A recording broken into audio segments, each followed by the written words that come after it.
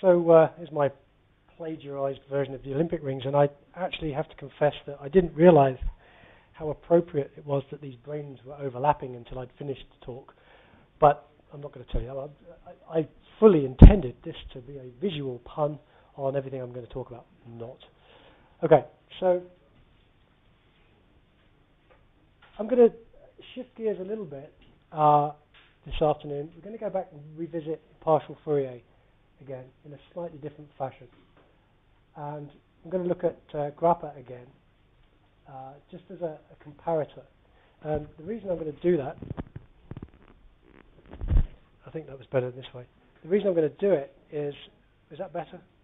Same, okay. The reason I'm going to do that is because the Grappa method, which is really a sort of a philosophical approach to encoding spatial signals. It's a family of methods, really. There are many ways to do it. Much like EPI has become a generic brand for different ways of doing much the same thing. So that's what's sort of happening with Grappa. And the Grappa approach is being now being used as a central component of this so-called simultaneous multi-slice EPI. I originally had this listed as multi-band EPI. That was how the Minnesota group called it. But the original inventors called it simultaneous multi-slice, and that's, I think, now the term that's being popularized in the literature. So this is the term. This and multi-band imaging these are the two terms to sort of keep your eyes out for in the literature. This is the stuff that's making the headlines at the moment. So I'm going to concentrate on this reverse partial Fourier, which is a moderately fast technique, and this simultaneous multi-slice. And the theme isn't anything to do with the sequences per se. The theme is that these are not things that come stock with your scanner. These are things that have to be added on under the auspices of a research agreement, right? So these are research methods that somebody else has written, and you might or might not want to get access to. So what I talked to you about in this reverse partial Fourier, and this stuff is going to require some paperwork and some software to be imposed on your scanner. So this is sort of a glimpse, if you like, of your future.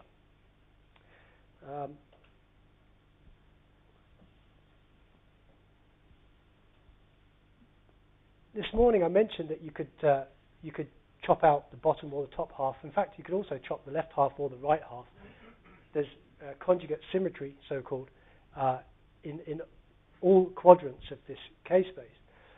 Now, what's taking the time is the sampling in this direction. So we either want to chop off the top echoes or the bottom echoes, and presumably one of those is preferred, and there will be different potential experimental consequences of doing that. And I'm going to try and go through this quickly because I think this isn't something that you're going to want to leap onto. It's a small tweak from the default protocol. It's useful, but it's not essential. So if we want to omit the early echoes, we simply start our journey in K-space and we just go to a part of the way across the K-space plane, and then we finish the rest of the sampling. Or the traditional way, this is the one that does come standard on your scanner. This is the one, if you enable the button that says partial Fourier, this is what you get. This only locks off the, sorry, other way around. This is the one that's the default. The early echoes is the default. This is the one that's not standard on your scanner. This is the one that can be a useful tool in your toolbox if you just want to add a few slices in TR.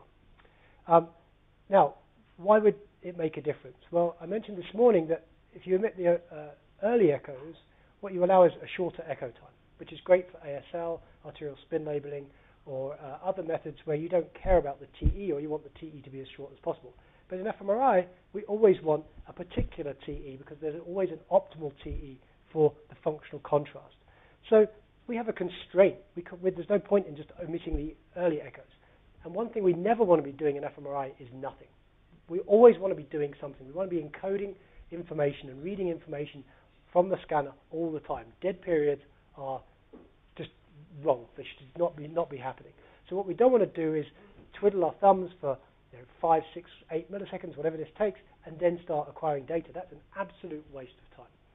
So in this case, you can probably recognize that if I have to get from all the way through this journey, and I have to get to this central point at a particular time, which is the definition of the echo time, And if this is fixed, this half is fixed, then there's no point in omitting the early echoes. But omitting the late echoes makes an awful lot of sense, because as soon as I've finished with this current slice, I can move on to the next slice. So I can jump ahead. So I want to definitely omit the late echoes. There's a potential benefit. There's the performance. If I do full Fourier, this is the standard EPI sequence, I can get about 37 slices with an echo time of 22. And if I push the early echoes off the acquisition, then I can get to about 40 slices. I can get to 44 slices, however, if I omit the late echoes only. So from 37 to 44, that's what, 30%? That's pretty good. 20%? That's not a bad gain.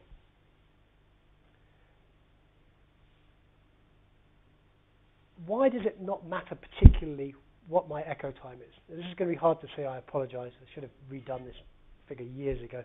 I think I stole it from Peter Gizzard in Oxford. Anyway, these are curves for different areas of the brain. And in red is the orbital frontal cortex. And in, let's see, auditory cortex, no. Let's see, I can't even see it on that one. It's too small. One of these is motor cortex, and one of the magenta, I think, is motor cortex. Sorry, the cyan is motor cortex. I think the blue is visual cortex.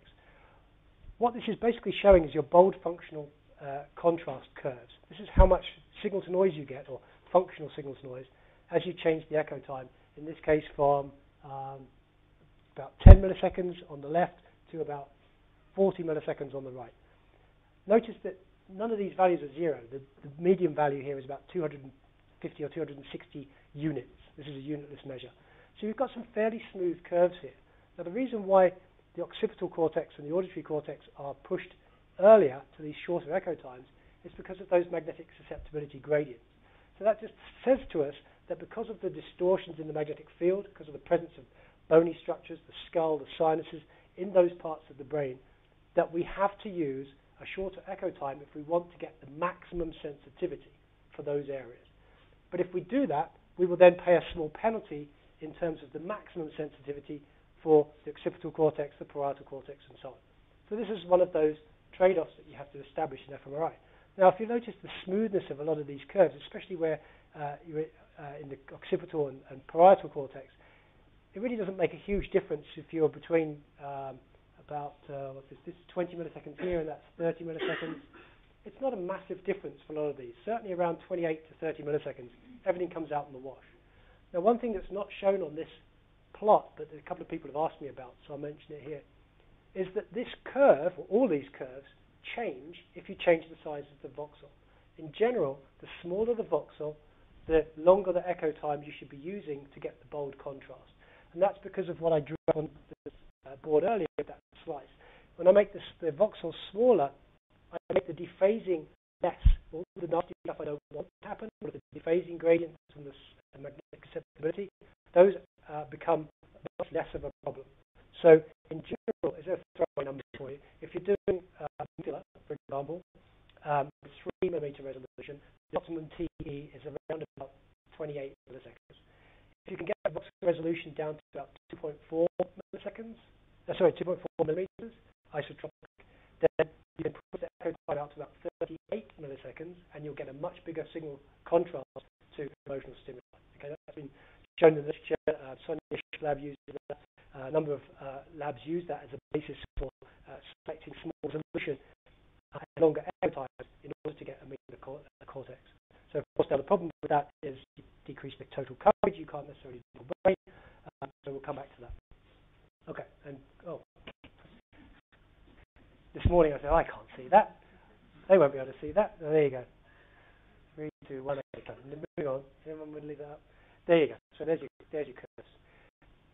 Just remember that that's an approximation, and of course it varies depending on the subjects. But in general, TE between 20 and 40, not a big deal, except if you're really trying to push the best you can get for very small voxels. So let's see how much you've learned about being a skeptic, and so somebody pointed out on the physicist bearing gifts. So I just pitched to you something called reverse Fourier fMRI, reverse partial Fourier EPI. was, 9 more slices for free. Modest change in the echo time, a little bit of smoothing, as we saw this morning, maybe a little bit of dropout here and there, right? So maybe the questions you should be asking. What's the downside? Okay, so that sounds fantastic, but what am I giving up? What are the additional risks?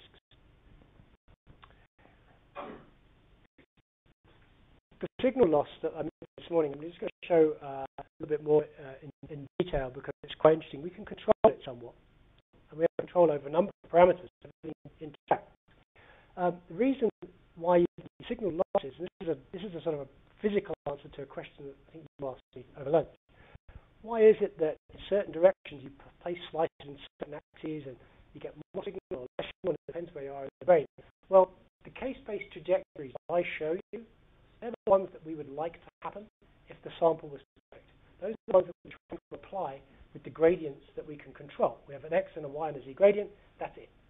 So we control those gradients. What we can't control with our pulse programmer on the scanner is the magnetic susceptibility gradients in your subject's head. They're just intrinsic, they're just there. So we have to work with them. And we can think of them as sort of spoiler channels. There's an X component, a Y component, a Z component. There's also an X squared component. There's an X squared times Z component. There's all these weird spatial combinations. We can do nothing about them. Once we've shimmed, we just get what we get. So the local case-based trajectory is never the ideal case-based trajectory. It's modulated by the sum of the applied gradients, the gradients that we use, and the magnetic susceptibility gradients that are intrinsic.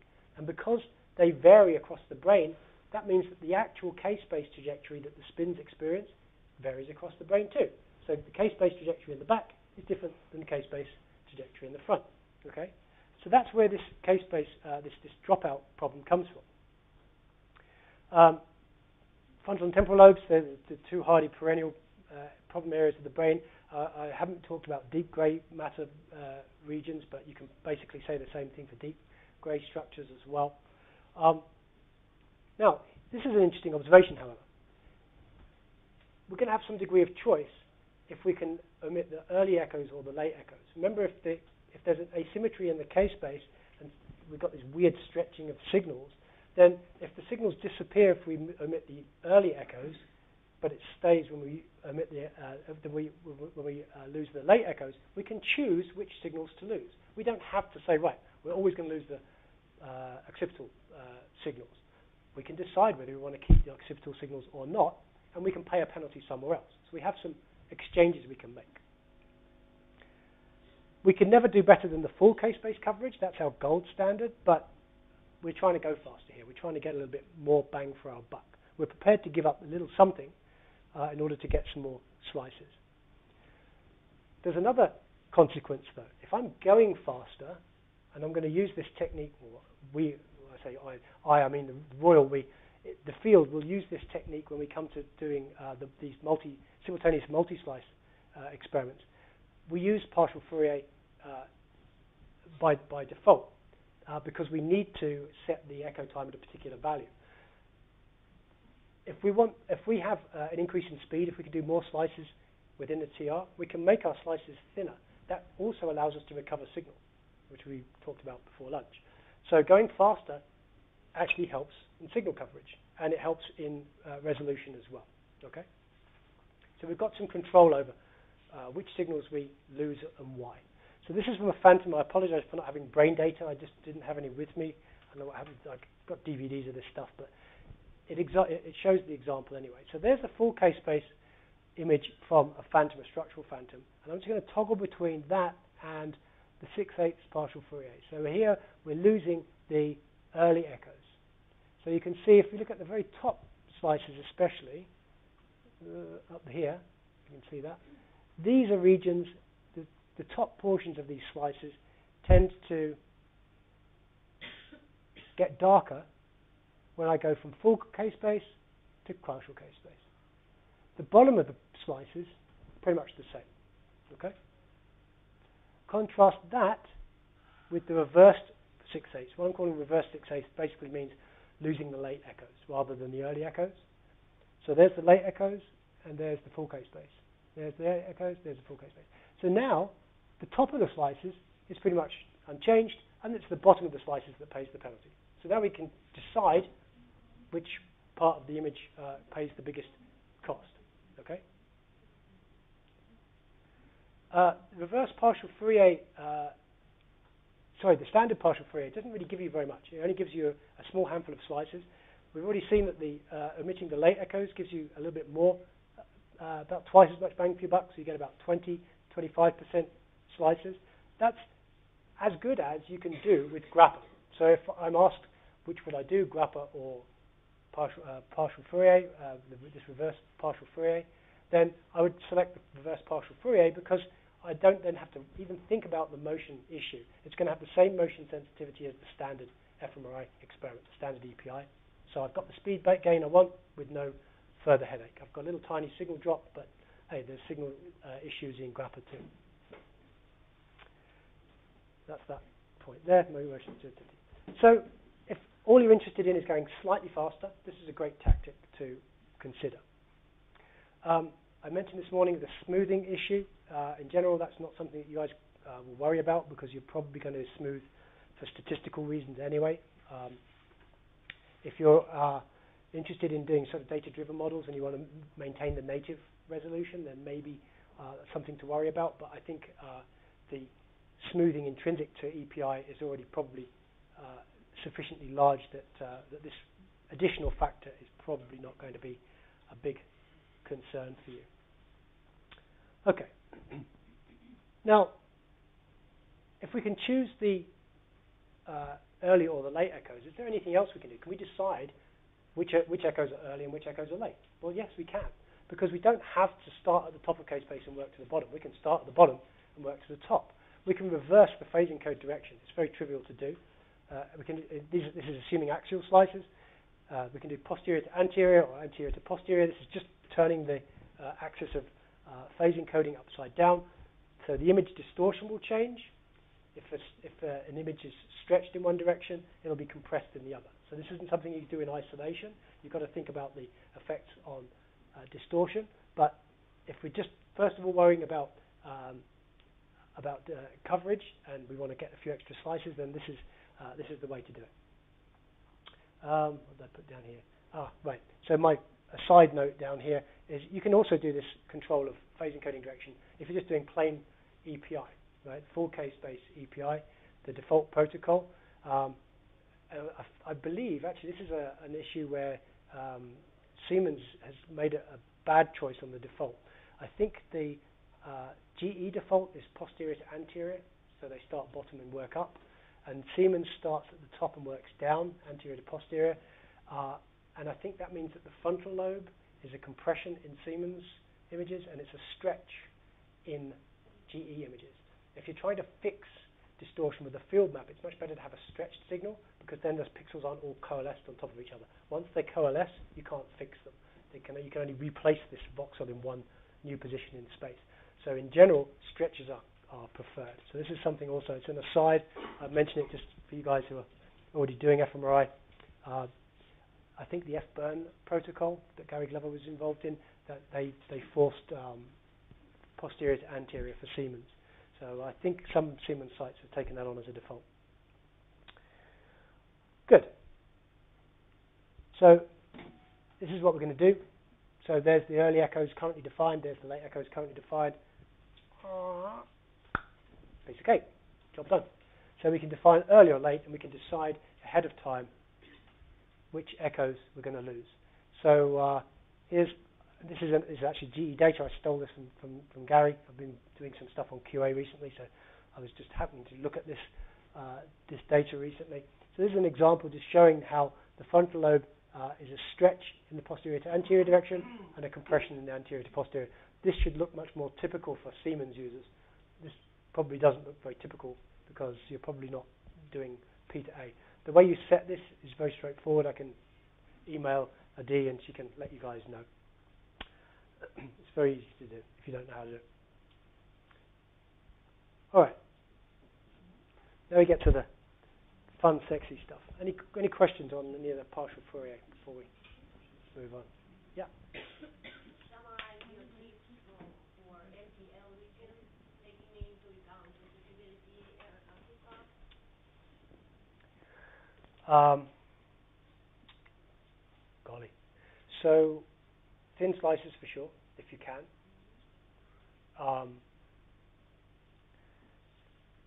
There's very little you can do with axial slices. You just sort of get what you get.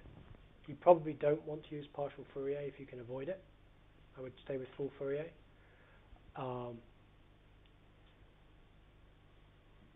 And that's probably the only trick you can play. I don't think even the in fact, let's go back. I don't think it doesn't quite go down far enough. I don't think posterior and anterior is going to help you very much there. This frontal lobe there, it makes a big difference. In fact, there would be a danger, of course, is it actually is. There's a hidden issue there. I'm not familiar enough with that region. Now, you should check the literature on that, or email me and I'll see what I can dig out. Leon, do you know if anyone's doing PA for? Yeah. Excuse the bad pun. It's a sparse literature for auditory fMRI. There's not much to draw upon. You mentioned voxel size, reducing voxel size. Is there a difference? Is it reduction in plane or in slice distance? For which direction? In general, you mean the better signal for smaller voxels? When we do voxel can decrease by decreasing in plane and decreasing in slice distance. Sorry. Is there difference when you change, whether you change the direction? Oh, I see what you mean. Probably not. The signal dropout issue for full Fourier, if you're not doing partial Fourier at all, shouldn't be different to a first approximation. No, a susceptibility gradient that was additive now becomes subtractive. So that's what's going to drive the distortion, whether it becomes a stretch or compression. So yeah, there would definitely be a measurable effect, but whether it's worth worrying about, I would doubt. I would probably consider that's a detail. I would probably, because there are so many trade-offs already built into this, I would probably prioritize based on, if you're worried about distortion, getting a stretch in the key regions and making that a priority. And then that would probably preclude any further changes. And then the resolution you do as well as you can do before you run out of coverage. Again, you just got to prioritize the main areas. Somewhere that is that the larger in-plane resolution I have, the more signal I get. So people suggest to increasing in-plane resolution and decreasing slice distance. Yeah, so there's always there isn't a simple answer to that. In general, you never want anything to be thicker than it can be. You always want the smallest voxels you can get, as a general rule. Because although the signal to noise volumetrically is going down, you don't care because you just want the change in signal to noise that results from activation.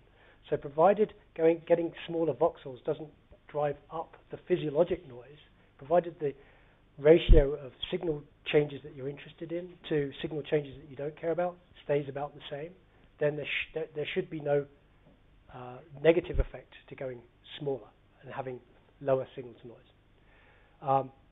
And likewise, so the dephasing issue tends to be worst in the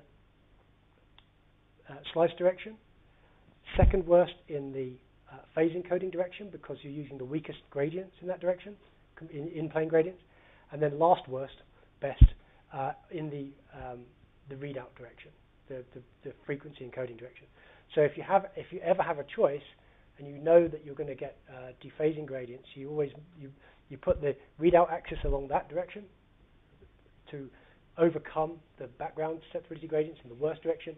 The second worst direction then becomes the phase encoding direction, and the absolute worst, the absolute best becomes the slice direction. And that's why coronal slices are how they are. Okay, because that's basically minimizing the through plane dephasing effect. That's the best way to cover the brain for through plane dephasing. It's just the least efficient way to cover the brain. Cool. Okay. Any other phase encoding or direction questions? Partial Fourier questions? Okay. One quick aside. So this reverse partial Fourier method, I'm going to try and make available through Siemens, so you can get it. I have a different scanner from you, so I don't have the same software, so I can't just create the software and send it to you, which is what I would do otherwise. But if I can find a way to do that, then that's what will happen. And whether Siemens knows about it or not, it's always easier to ask for forgiveness than for permission. Okay. So, this is where things get pretty exciting. So, I've only been playing with this sequence since about October. And it's a bit slightly ironic because one of the variants of this appeared in a 2010 article in PLOS ONE by David Feinberg, and it's got a lot of press. I don't know if anybody knows David. David's an interesting case.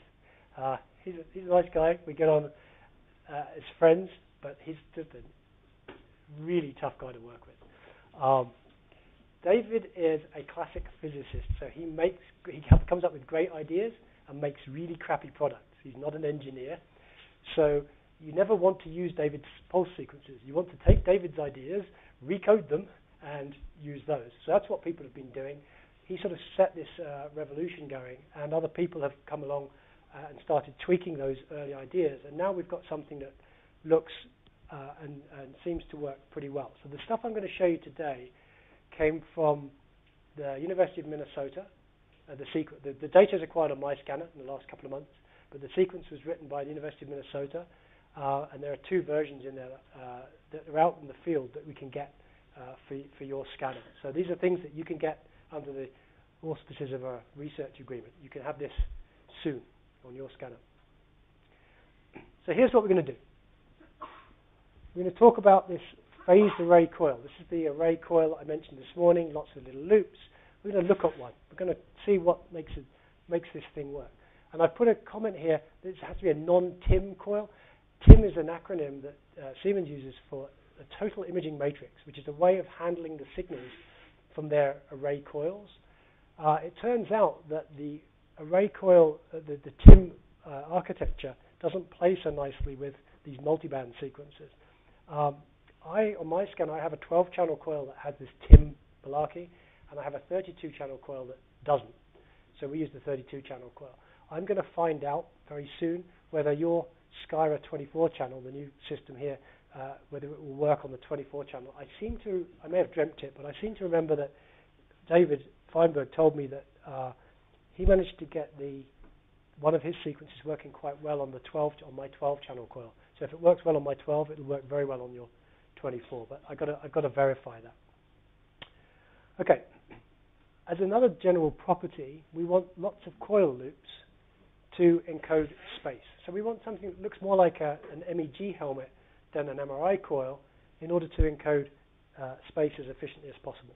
Now there's going to be a limit to that, and we don't know where that is yet. That's something for the physicists to figure out. But you can't buy this stuff yet. Anyway, so you don't care. I'm just going to mention the physical limitations that we're considering.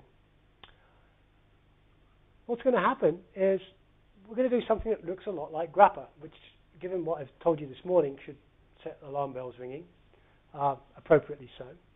But this is how it's going to loosely work. We're going to acquire a bunch of reference EPI data. It's going to look somewhat like the ACS scans that we talked about this morning.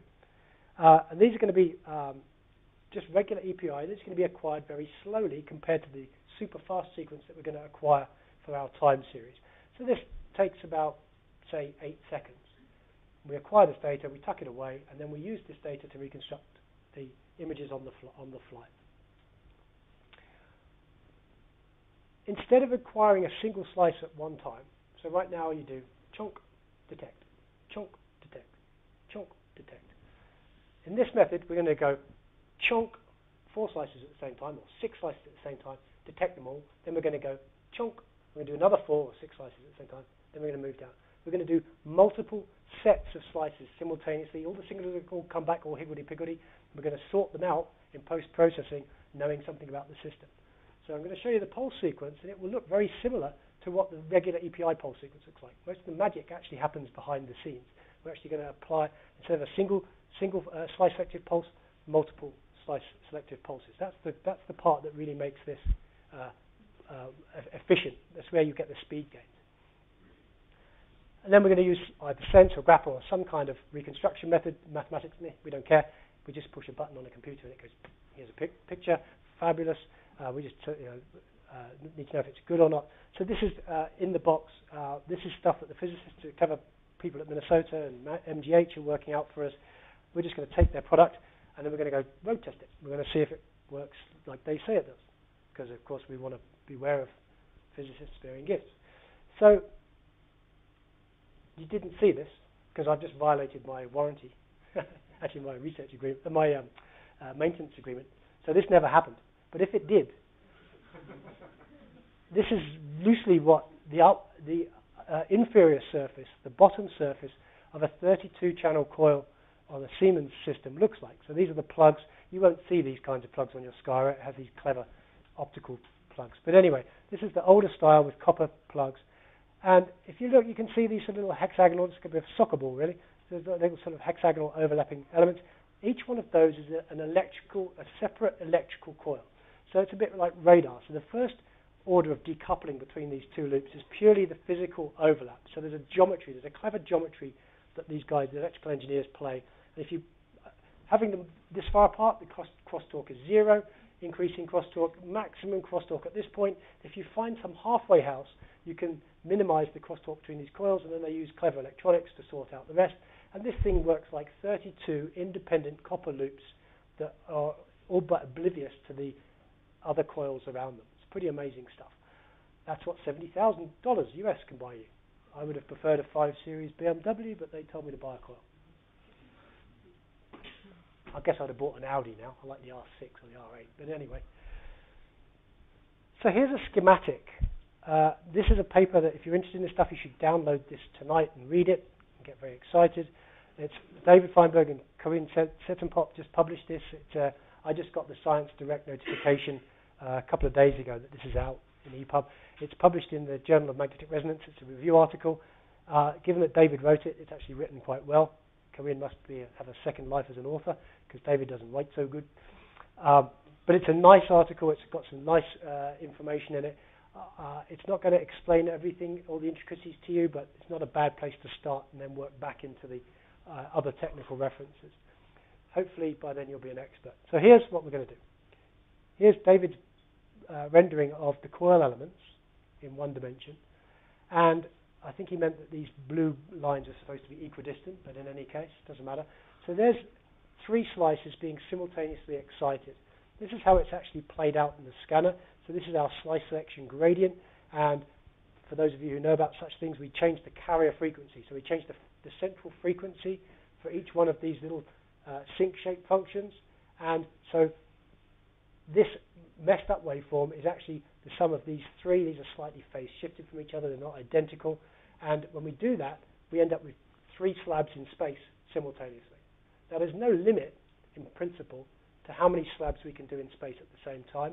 The limit, practically, becomes how far these slices are in space relative to the spacing between these coils. So this is the limitation now in terms of the acceleration. And for the punchline, people, I think, have gone up to about 12 simultaneous slices. So literally more than an order of magnitude faster than you were doing 6 months ago, which is just remarkable. Okay, so, but with a 32-channel coil, I've used acceleration factors of 6, and it just works beautifully. That's what I'm going to show you today. You could probably push it farther, but I think for now, given that we haven't done a lot of validation, I think that's probably as far as we want to go. So there's an example of what we did with 3 slices. So there's an echo planar sequence also stolen from the same publication. The slice select RF pulse here doesn't look any different than what you would see in a conventional fMRI or an EPI sequence. It's just that we happen to know that there are multiple simultaneous pulses going on here. Okay, in this case, 3. We can control the flip angle in the same way. We can do a 90-degree pulse, a 40-degree pulse. We have the same full control over the flip angle. What Corinne Settenpop did, this is the guy responsible for making this all work. So 2001, a guy called Larkman came up with an original idea to do it in the spine. It kind of worked so-so. It's not so bad in the spine because the spine array coils are quite far apart. So it made some headway in spine imaging. People started trying about 2005, 2006 to do brain imaging with it for anatomical scans. They made some progress. Then Feinberg came along in 2010, and he did a combined MB2, so just 2 slices simultaneously, with another experiment that he'd invented, and got a really rapid scan. And from there, just the whole thing just exploded. Suddenly, everybody was coming up with tweaks. Corinne Sertzenpop is responsible for this bit here. It's called caipirinha. We're all alcoholics, I think, in MRI physics. Everything's named after a drink. So this is the technique known as caipirinha. It was an old technique used many years ago for a completely different use. So he's just simply recognized that you can play the same trick. You really need to care about what these blips do. There's just some extra blips going on in the slice direction, right? And if you're doing 3 slices and you want to separate these 3 slices, you want this ratio to be 1 to 1 to 3. That's all we need to know. So here's what's going to happen in this magic black box. We're going to read back in our example of 3 simultaneous slices, 3 slices all piled on top of each other, but with one crucial magic ingredient created by Corinne's clever little blips. What this is going to do is impose a shift in the field of view for each of those 3 slices separately. So based on the position of the slice relative to the blips in the blip gradient direction, you've got one slice, the main slice, which is slice number 2 here. Slice number 2 is central, but slices number 1 and 3 are shifted in the field of view. That's important because it allows the reconstruction algorithm to actually unsort these and get what we want, which is the 3 unsorted, separated slices. So prior to Sertzenpop, you got something that was kind of like a bit of a dog's breakfast. You got a loose separation, but it wasn't anything that you would necessarily want to use for something like fMRI. The artifacts were just too high. So that's what the actual data looks like when it comes back from the scanner. It still looks like a dog's breakfast. So there's the blips, and you call it blips Kaipi here. So there's the field of view 3 over 3 shifts. This is the next step. So we unsort the slices, but we've left in the field of view shift. There's one set of 3. There's another set of 3 acquired immediately afterwards. And then because we know it's exactly 1/3 of a field of view shift every second or third slice, it's trivial just to simply rotate these around and fix them, and now, voila, we have what we want, which is our 6 perfect slices in the bottom. Okay, so a lot of magic goes into this, but at the end of the day, this is what we get out. Okay, so I got this sequence in October, and I have to thank Sonia Bishop for getting this. She wanted to collaborate with the guys at Oxford, and they were using this already. So she did the paperwork to get this sequence, and I think since she got it, everybody pretty much has jumped on it. Jack Gallant's certainly jumped on it. His guys are tearing away with this, so it's pretty cool. I'll just let you look at the numbers. It doesn't look that impressive until you look at the numbers. That's fast. That's really high resolution, and that is fast.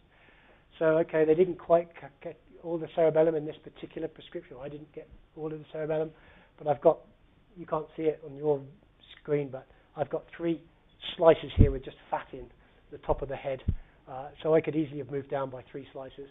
And this is with acceleration factor of 6. Hey, I could have gone to acceleration factor of 8. So I could have done, I have to do factors of the acceleration factor R, so this is 72 slices.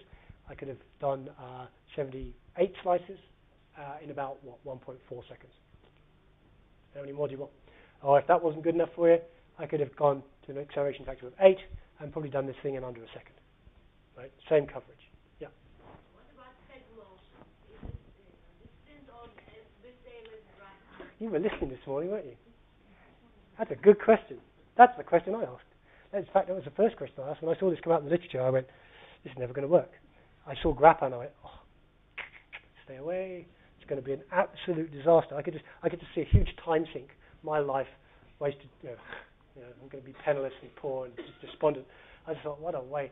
I'm going to be the person that, The other thing about these methods is nobody ever gets any credit for finding the flaws in them. It's a thankless task. Don't do it. Stay on the positive results. You could have been right about the housing crisis in the US. Unless you were shorting the housing market at the time, nobody cares. Unless you made $1 billion off of it, nobody remembers you were right. Nobody cares. So being right, yeah, it's useful. anyway, I looked at the motion sensitivity first, just from a distance, just looking at literature, and I thought, oh, this is just going to be horrendous. Hold that thought, because it's interesting. So there's the parameters listed out for you. So this is an acceleration factor of 6, so we're doing 6 slices across the brain simultaneously. I can't even spread my fingers wide enough and one left. 72 slices, 2 millimeter isotropic voxels. The echo time is necessarily set to 40 milliseconds, and we have to use 6/8 partial Fourier because we've got so many echoes. This is a 128 matrix now, 128 by 128 data points in our matrix. Our echo spacing is 0.8 milliseconds. So we've got so many echoes that we're forced to use partial Fourier because we simply can't get the echo time down to where we need it for bold activation unless we do. So here we're using the regular Siemens partial Fourier. We're doing 6/8 partial Fourier, but at the end of the day, it seems to work, right? We get the echo time that we're after. So let's look a little bit more in detail at the data and the data quality. So this is just wanted to show you sort of the steps that go into this. You get these, if you decide to click the button and pull these off the scanner, you get these reference images as well. So these aren't like the ACS data in traditional grappa because they're actual data sets, they're actual images, and you can look at them, you can take them away. They have different contrast to the accelerated scans that are in the time series because these guys have to be, we're requiring these without the acceleration scan. So we can't blitz along the whole brain every 1.3 seconds. We're only getting 1/6 of the total number of slices every 1.6 seconds. So we've got a 1/6, second 6, third 6, fourth 6. So this whole data set takes R times TR. So 6 times 1300. So about 8 seconds to acquire all of this. So the spin history from the excitations, each of these spins is being hit every 1.3 seconds. Each of these guys is being hit by every 1.3 over 6 seconds. So we're tapping the spins much more rapidly. So we're getting a different T1 contrast here. So we see different intensities, especially for the CSF. I don't care about it. I'm just pointing it out because I just think it's interesting and it's nice to understand what you're seeing. So now you start to look at the downsides. Let's see where the artifacts come out. You know, where does the bad stuff hide? There must be bad stuff, right? Where does it hide? So this is, if I crank up the background contrast, I'm afraid it's extremely difficult to see here.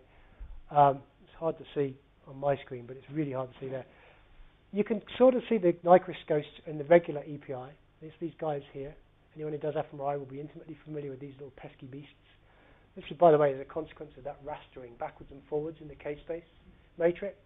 The fact you're going backwards and forwards effectively means that time runs forwards, then backwards, then forwards, then backwards. And when you time reverse half of the echoes, anything that was a delay in one direction becomes an early delay, if you can think of such a thing, in the other direction. So we get asymmetries, we get a zigzag in offsets across K-space with EPI. It's just an intrinsic property of the technique. So this is a characteristic of EPI. It's not a bad thing. It's just, it is what it is. We see the same kind of ghosting in our accelerated scan. That's good. Or it's not bad anyway. And what you can't see there, it's not probably a big consequence, but there's what we call residual aliasing. So the reconstruction method isn't perfect, and it's going to leave some signals that are improperly located outside of proper signal regions.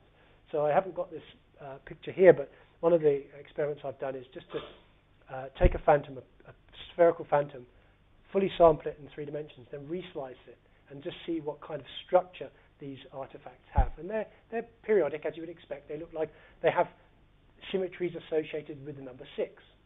That makes sense to me because we're doing acceleration factor of 6. So there's a lot of structure with structural periodicity that I can explain. Again, whether that's a bad thing in fMRI terms has yet to be proven, but I suspect that if it's down in the noise level, then it's probably not a problem. So that's just what it looks like. Okay, so if you do this stuff, that's what you're expecting to see. So the big caution here, this is very preliminary work, and at this point, we're not even quite sure how to go about approaching the testing of this sequence. Okay. We've got some ideas. We're doing some phantom experiments. The downside with that is you don't get the same contrast. There's also an issue of motion correction, and whether that could interfere with our testing. But in any case, I'll show you what I found so far, and I was very pleasantly surprised. So again, this is the temporal signals noise image. This is a nice throwaway analysis of signal stability.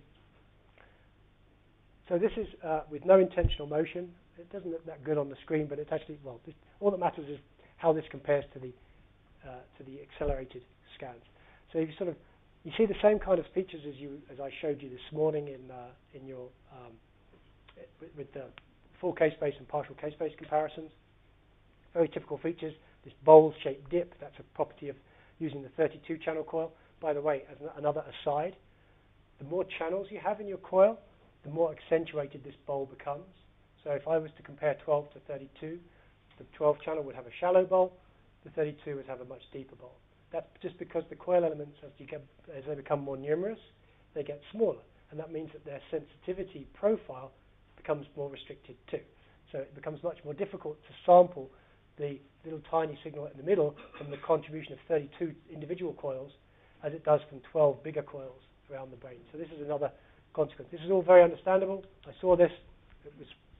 It didn't bother me at all. There's nothing unexpected and nothing not to like about that image. So now, if I intentionally have the subject move during the calibration step, that's that 8 seconds of unaccelerated scans, that's what happens to the temporal signals noise. So I'm going to flick backwards and forwards between a couple of times.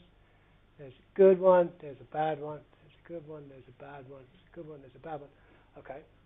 Yeah. Okay. So that makes sense.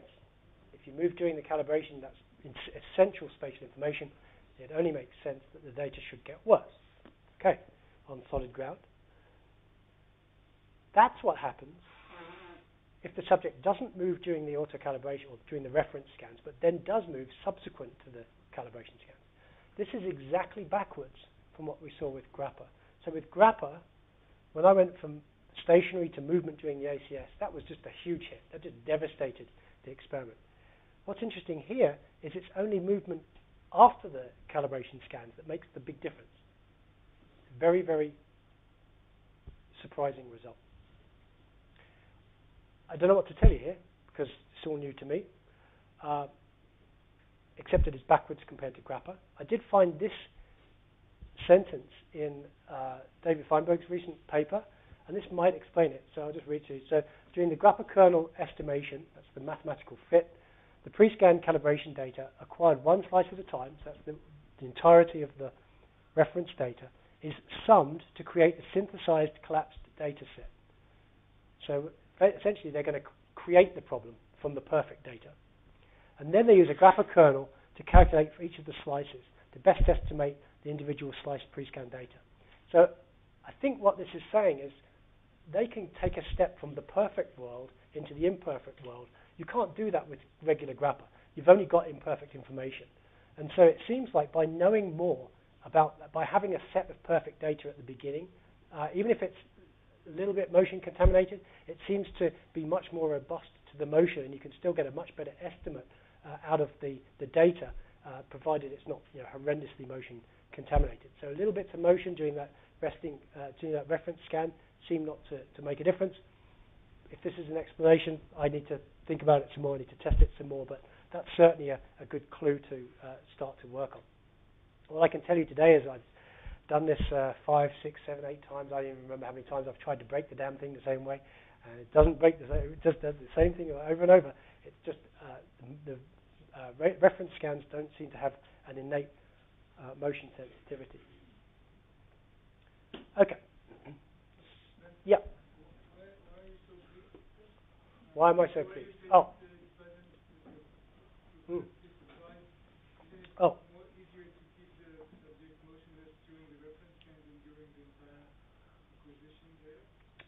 So one thing I also haven't mentioned, so again, because this is very preliminary, I don't have a lot of in-depth information. The movement sensitivity is I'm going to use a throwaway order of magnitude, say, is an order of magnitude lower than with in-plane grappa. So with in-plane grappa, I don't know if you saw my blog post, but basically if you wiggle your toes, you can see it in the data. It's that sensitive. With these experiments, we were literally nodding our heads, like perceptibly nodding our heads, almost with no padding. You know, it was just a complete, because we were just trying to break it, right? I knew it was going to fail. I just needed to be proved right, and I couldn't. It didn't work the way I thought it was going to work. So this magnet, I have no numbers on this, but the amount of motion that's in this data is huge, and yet you're getting usable data back.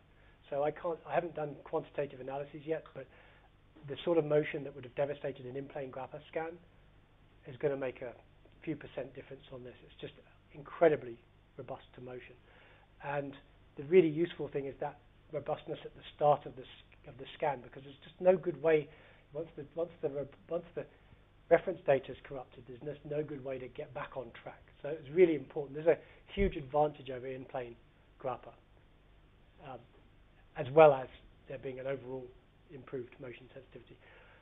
I hope I have an answer for you within the next year. If somebody doesn't beat me to it, figure it out.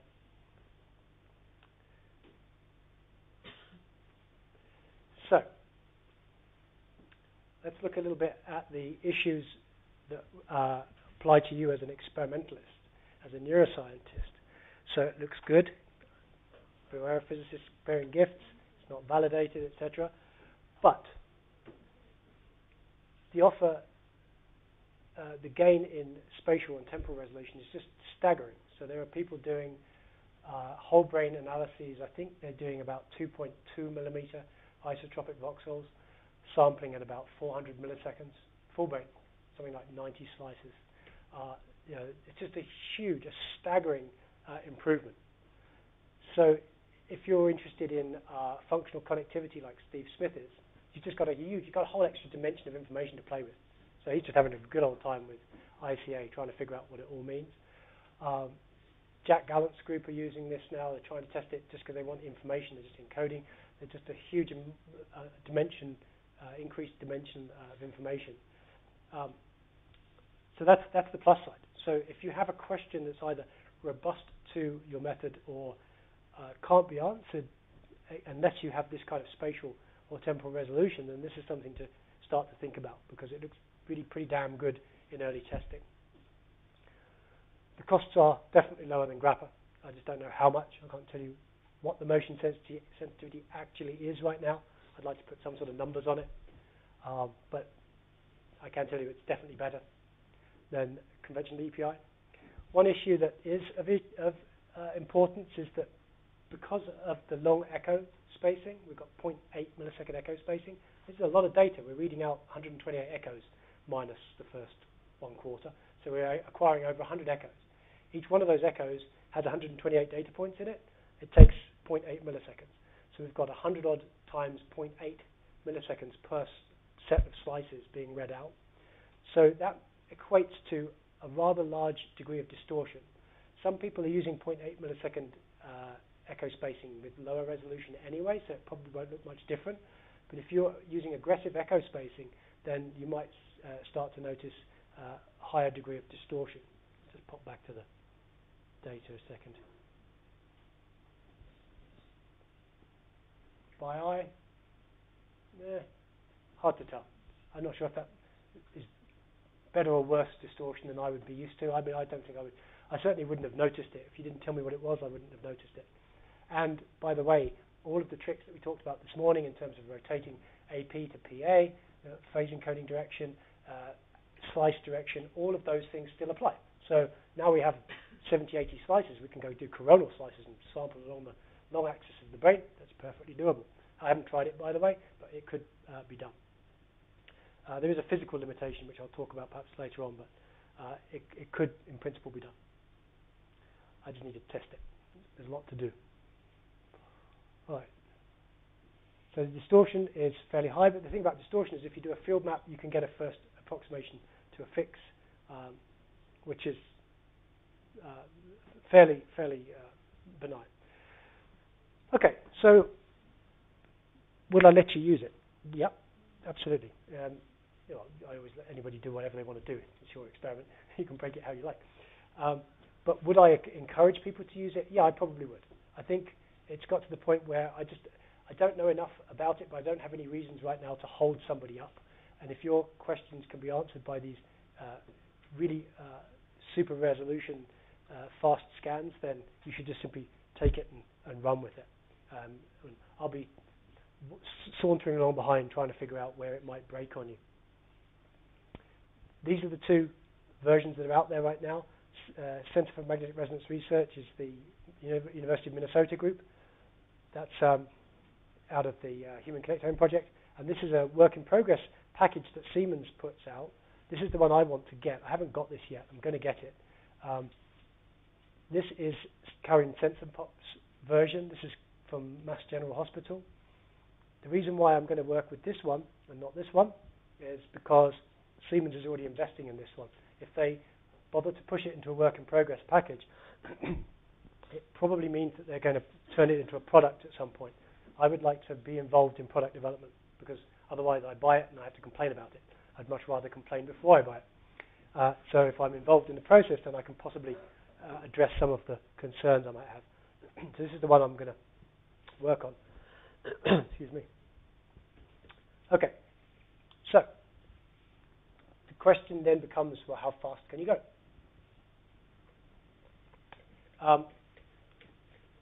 At 2.2 by 2 by 2, the signal to noise is low, but as I mentioned earlier, we've talked about, do we really care if the signal is low, if the change in signal is high with a task? That's something that needs to be looked at.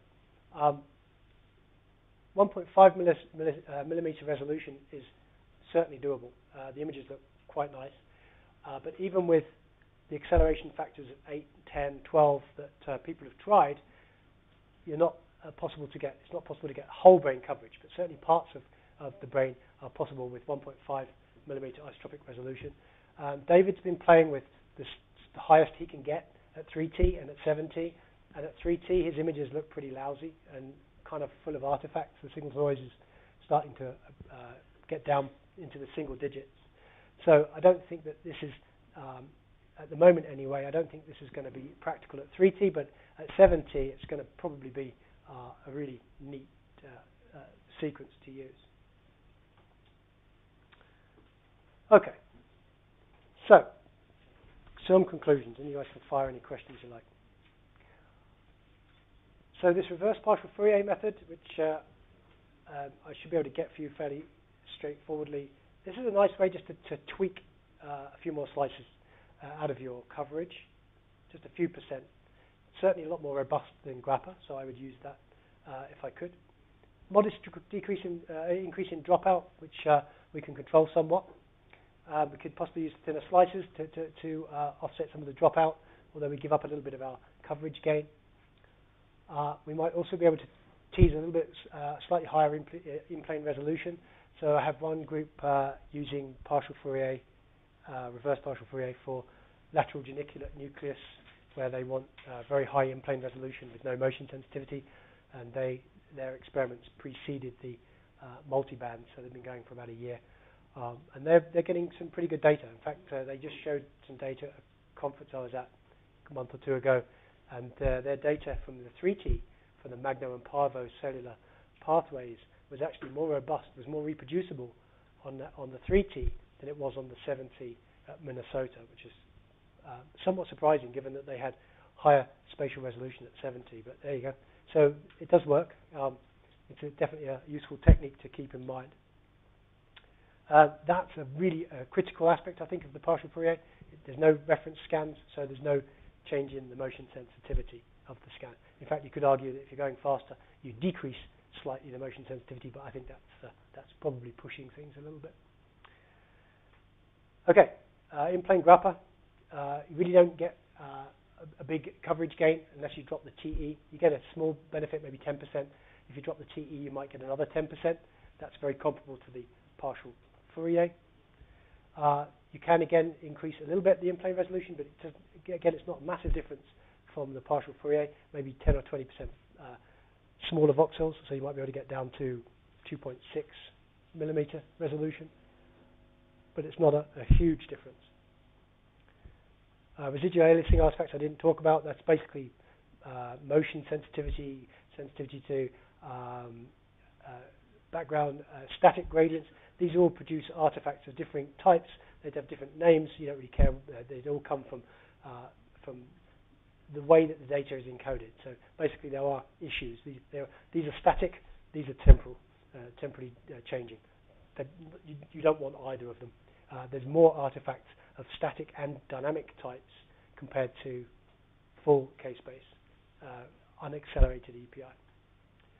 So I think that the motion sensitivity renders the in-plane grappa a big issue for motion, a big issue for fMRI. I mean, if you can find good subjects, you can probably make it work. So I'm not saying it can't be made to work. I'm just saying that I wouldn't suggest that you use it unless you really understand it fully. This fella, on the other hand, SMS EPI, wow, it's pretty amazing. So it's a very large increase in slice coverage, and that alone, by going faster, permits a massive increase in the in-plane resolution. Because we can extend we're allowing ourselves to extend the TE by using partial Fourier. Residual aliasing artifacts, that's what I was talking about, this six-fold symmetry in the background. They look like I would expect them to look, but I just can't tell you any more about them. I'd like to understand, for example, whether there's strong spatial correlation between pixels. So for those of you who are already doing fMRI, you'll know that when a pixel changes, its next nearest neighbors change to some extent too, because there's a little bit of crosstalk between them. There's a point spread function, right? They're not discrete little tiny boxes. They actually have some weird shape, and they interact with each other. What we've just done is acquire 6 slices simultaneously. So now I'm wondering whether there's autocorrelation between some of the samples that are acquired at the 6 independent spatial positions. So they're spatially dependent, but temporally codependent.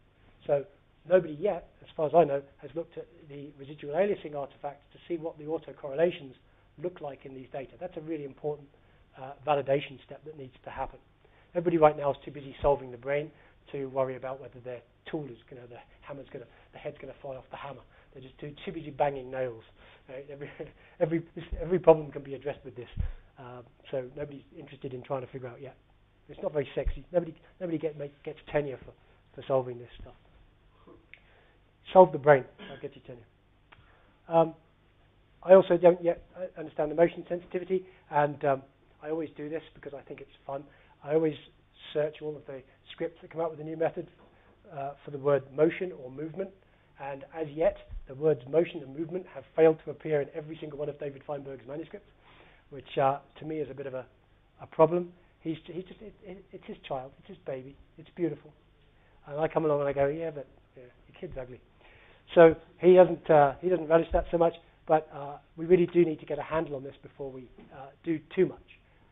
With the one exception that I mentioned several times, if you can't answer the question any other way, use the bejesus out of it, because it's the only thing you've got that gives this kind of performance. So I think that the benefits may be worth all the costs, even though I can't tell you what they are right now. We'll figure this out. We'll tell you how bad it was. You'll have been too busy having fun and doing good brain stuff. So, since I started with the mock Olympic rings, and now you can see the visual pun of all the overlaid slices. Maybe it was just subliminal. Maybe I really did understand the pun. I just hadn't consciously passed it yet. But anyway, gold medal for sure goes to the SMS EPI. That's the fastest. That's Usain. I was going to do some play on Usain Bolt. So that's Usain Bolt right there. He's out of sight. He's already in the bar having a beer before this guy gets in. Anyone ever watched Usain Bolt at the Olympics? I wanted to finish a race one time, turn around and finish backwards, looking at everyone else. I reckon he could do it. Anyway, silver honourable mention goes to the reverse partial Fourier. It's just a good tweak method. And regular partial Fourier, the one that you can just push the button on the scanner right now, that gets an honourable bronze.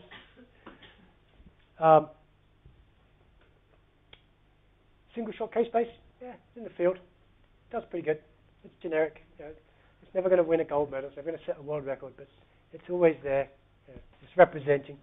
It's flying the flag for Britain or somebody, some other loser country like Britain. There's a joke there, by the way. If any a British athlete does really well, and they're from Scotland, we call them British. If they're English, we call them English. It's just this thing we do by association. If you watch the media, it's pretty funny. What is the limit of temporal resolution for simultaneous multi-slices? I mean, if you sacrifice brain volume, like you want to scan only 6 slices, can you you can do it in like milliseconds? Yes, you can do it. So it will be 100 odd milliseconds. No, 100 times 0.8 milliseconds for the sampling. So 80 milliseconds for the sampling, plus I'm going to rain on your parade though when I've finished answering this question. Plus the fat-sat pulse, which is essential. It's another 15 milliseconds of overhead, plus some crusher delays and the RF excitation, which is probably another 7 or 8 milliseconds. So under 100 milliseconds for the whole set. There's no physiological limitation. But there's a minimum separation between the slices. So you can't. There needs to be a gap because each one of these slices has to fall on an independent coil effectively. That's why the size of the coil elements makes such a difference. So right now with the hardware that at least I have, I think I can get my slices down to about 40 millimeters separation. After that, then I start to get artifacts. And this is something that needs to be looked at. So I could do a proportion of brain. Let's say I did 24 slices or 30 slices, a factor of 6. Then I could keep the separation around about with the slice thickness times 30 over 6, so times 5. So what was my slice thickness? It's 2. That's 10 millimeters. That might be a little too. I'm not sure. I'm not sure if that would work. You're not requiring sequential slices? So the whole notion of sequential and descending or ascending becomes completely irrelevant in this domain because they're always somewhat interleaved. And it's just a case of whether they're lots interleaved or a little bit interleaved. But they're always interleaved in some respect. One of the tests that I have done is to check to see whether it made any difference. Just doing simple motion tests, descending versus interleaved, and I couldn't detect any difference at all. So it really doesn't matter how you do it. It doesn't also matter how you do it as far as the reconstruction is concerned, because it's the distance between the slices relative to the coil distances, and that's fixed. So whether you sample them differently in time makes no difference. It's the spatial domain only that makes a difference. So it's about half a second, something like that? No, it's less than that. It's people are doing. I think if you do lower accelerations, you can put the slices closer together.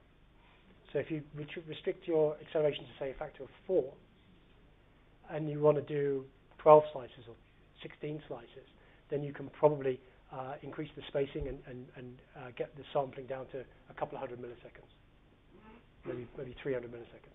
So certainly under a half a second. People are doing that now. Yeah, it's pretty amazing. Do you have any experience with collecting verbal response? What would you advise? For which? For which? Verbal response. Verbal responses. Yeah. Ooh. There is much noise and crown. What is the nature of this noise? I mean crown. Verbal responses. I've not looked closely at the data, but we had a postdoc who used, in fact, I think it was an Israeli microphone. I'm pretty sure it was an Israeli microphone. In fact, I think we might have picked your brains on it before we used it, Leon. An optical microphone, or piezoelectric microphone. I think it's Israeli. Yeah, right. And so we were going to try and do sparse sampling so that you could record he wanted a verbal response and he was worried about motion.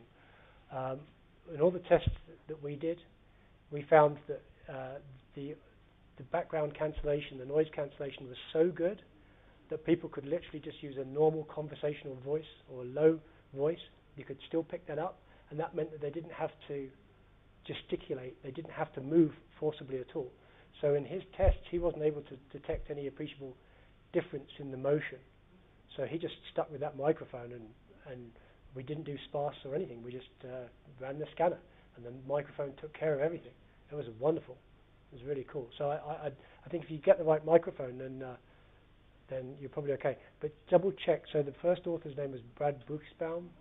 and Bradley Buchsbaum, and it was with Mark Desposito. It was probably 2 years ago. So look in the paper, you'll find out whether or what he did. But as from my recollection, because he would have talked to me about it, we didn't do anything special for motion. We had one group doing something similar, similar experiment. They were using sagittal slices because they were worried about movement, and they were going to do a 2D motion correction. But and it worked, but I don't think it was necessary. Air moves inside, and there might be an artifact in the signal. Yeah, so for that, in that case, you can just use the temporal difference, because anything that's physical will be immediate, whereas anything that's neural would be delayed by 5 seconds. So you can just filter it. You can just ignore anything that's strongly stimulus correlated. If it doesn't have a 5-second lag, ignore it. Yeah. You mentioned that the problem of the goal for the subcortical structures is worse with 32 coils. So have you tested the multi-site CPI separately for subcortical structures in the cortex? No, we haven't looked at any small structure or anything. That's sort of the second or third level that I want to look at. Right now, right now we're trying to reverse engineer the spatial sorting algorithm. The papers that have been written really don't describe it very well, so we're trying to get source code, but we're also just trying to sort of piece together how it's working, because it doesn't really make much sense to us. Once we've got that, we'd like to get some tools that we can control so we can test it.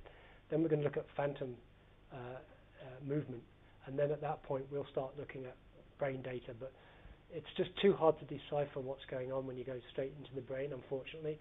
So that's why I can't give you those answers. I do know that Sonia Bishop's group with Steve Smith and those guys at Oxford have been collecting a bunch of movement data. So they're taking the opposite approach. We try and dumb everything down to phantoms and very single variable experiments, whereas they've taken a top-down approach, and they did I can't remember what the focus of the study was, but in any case, they've added an extra group where they have intentional motion because they're worried about spurious correlations. This is a resting state scan, by the way. The big problem that they have is they have no ground truth. They don't know when they're right. It might look all right. You can interpret ICA any way you like. It always makes sense. It doesn't mean it's right.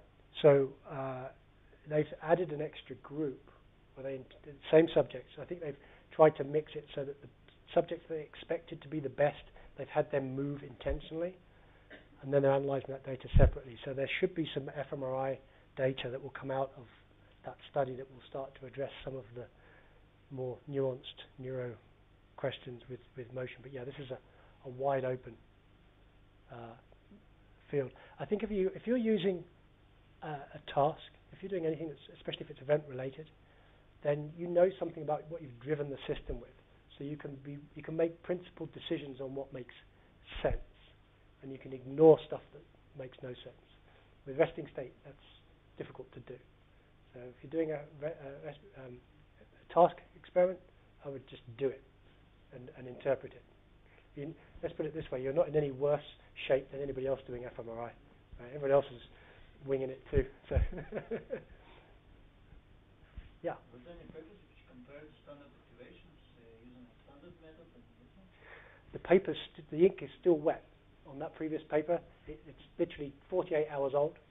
So the first release of those sequences was 8 months ago by Minnesota. There's nothing. So the only data you can get, I'm not sure if it's fMRI or not, but if you look at the Human Connectome Project website, they've just started. So there's two Human Connectome projects effectively. There's the Minnesota branch, and then there's the Mass General branch. Mass General just started releasing their diffusion data last week. So there's, I think, a dozen data sets with super high resolution diffusion tractography, and they use this method as the basis for that acquisition. I don't know if they have fMRI in that as well. Then the Minnesota study, which is in collaboration with WashU, Marcus Reichel, they're doing a twins study with genetics as well. They're going to be scanning like 1,000 twins with full genetics. I don't know what SNP they're looking at. But anyway, they're doing resting state plus some other stuff. They've been releasing data, I think, for about 2 months. And I think most of that is resting state data. So you can definitely get that data and start to play with it. It'll be all multiband. I don't know what they settled on. It's multiband 4 or multiband 8, something like that. But yeah, you could definitely get some data and just play with it on ICA, just get a feel for it. Oh yeah, correct. Yeah, correct. The only requirement is that you have a phased array coil. So these small elements, and you can get each individual data channel separately. So this is the problem with the conventional Siemens scanners, is that they combine a lot of the electronically. They combine a lot of channels before they let you get at the data. So they've kind of messed with the data before you can get to it. But that's in their TIM architecture. But these big coils, like the 32 channel coil, they're research only, and so you get the data one for one from the channels. But so that's why I've got to check. I'll let Leon know and Adi know, and you guys can stay tuned. But I think David Feinberg said that he managed to get things working sort of with the 12 channel coil. There's one. So you have on the system here. You guys probably have an 8 channel coil on the GE. So you're going to need a new coil for sure. And if you need a new coil, you need a new electronics. That gets expensive. You guys, the new scanner here is a 24 channel coil, I think, no, 18 channel. 20, right. And oh yeah, you have a 30. Oh, you have a 32. Oh, then you're good. Then you're golden. Then you don't care. You can do this. You can do this as soon as you get the pulse sequence. You can do it as soon as whoever gets to do the paperwork can get. Yeah, right. You just got to get the paperwork. You got to get your research agreement signed, so then you can get the sequence. And then it takes seconds. You can literally have this working in. Putting the sequence on takes about a minute. Setting up a protocol takes another 5 minutes. So before you come back with a coffee, I have beautiful data for you. So yeah, you can definitely do that. And you should. You definitely should. Cool. Any more questions? That was my last slide. Fire any questions? Thank you.